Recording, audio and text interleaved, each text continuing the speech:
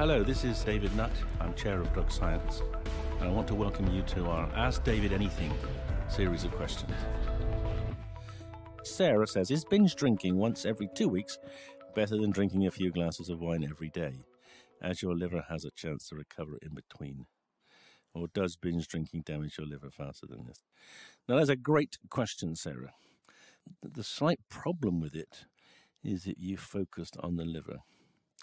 So actually, you're right. If you want to protect your liver, certainly giving it 13 days off between 2 weekly binges is good for the liver. But alcohol affects other parts of your body, and binge drinking has a particularly damaging effect on the brain.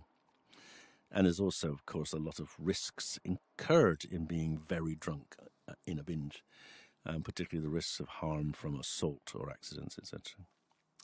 So, yes, binge drinking is better for your liver, but it's probably not good for other parts of your body. And overall, binging is probably more harmful than drinking on a regular basis.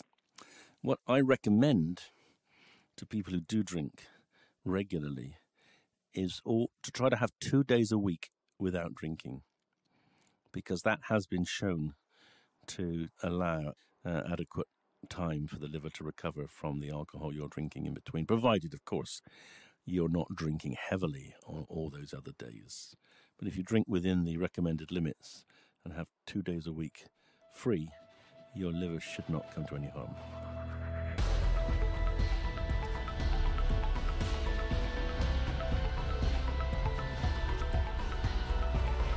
If you like my answer, please leave a review and a rating on your podcast app. For tickets for our live podcast on psychedelics on the evening of the 13th of November in London, go to the drugscience.org.uk website. You'll also find a lot of very useful information there. And of course, you can tweet me at Prof. David Nutt or hashtag Ask David Anything to get your questions answered.